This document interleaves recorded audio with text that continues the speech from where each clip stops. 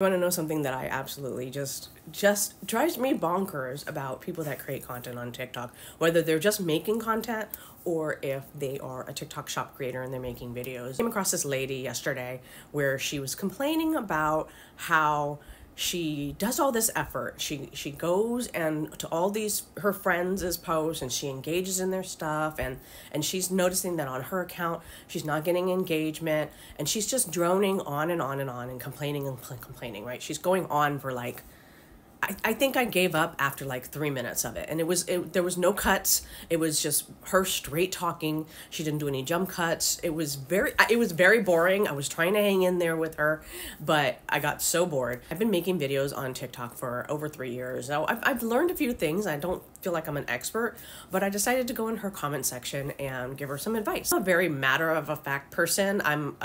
IT is in my background, so I'm a troubleshooter. I just state things as they are. I would just tell you what I think is wrong. So in her comment section, I put that she needs to learn how to do jump cuts and to cut out all of the long pauses and the ums in her video.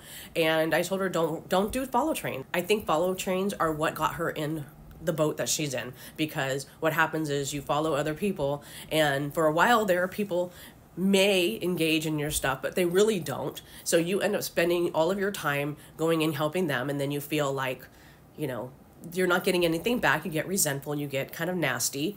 And I think I said one more thing. Oh, I said, watch your own video back 5 times before you post it. And if you're bored, your audience is bored.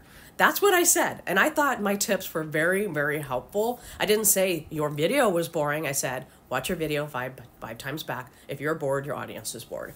And I know she didn't watch this video. I recorded it and posted it. I know she didn't watch it back at all, because this video must have been over 5 minutes long. I wrote back and she said, gee, Jamie, you sound like a nice person. And I wrote back and said, I hope that wasn't sarcasm, because I was truly trying to help. And I thought to myself, you know what? I don't need this. I don't need this in my life. If people just want to complain and they want people to do what they want people to engage in their stuff because they engaged in their stuff. Like, I don't remember what that thing's called where you expect other people to do what you're doing. My message to her was just get better. Get better at doing what you're doing. The key to winning here on TikTok is not going and selflessly engaging in other people's content and then hoping and praying that they're going to engage back in your stuff. The key to winning on TikTok is getting better at doing this. Being willing to learn.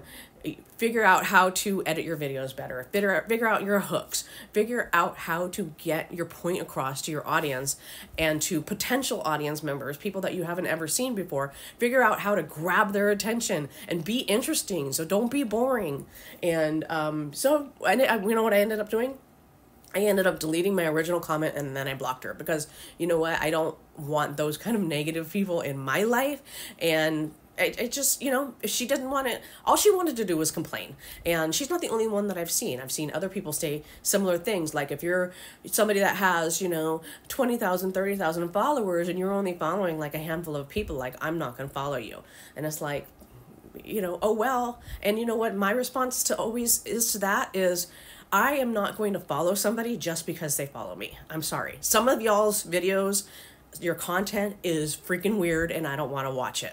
So I want to only follow people that I actually enjoy their content, not out of obligation. So that's just my take. Maybe I'm completely off base. I don't think I am. I'm treating this now as a business, and in order to be good in business, you have to get better at what you do, and you also have to not be begging and complaining to your audience to like you. I don't know. That's just not me, and I don't think that's the way to be successful. So that's just my 2 cents. Good morning. It's Saturday, and I'm gonna go drink my coffee.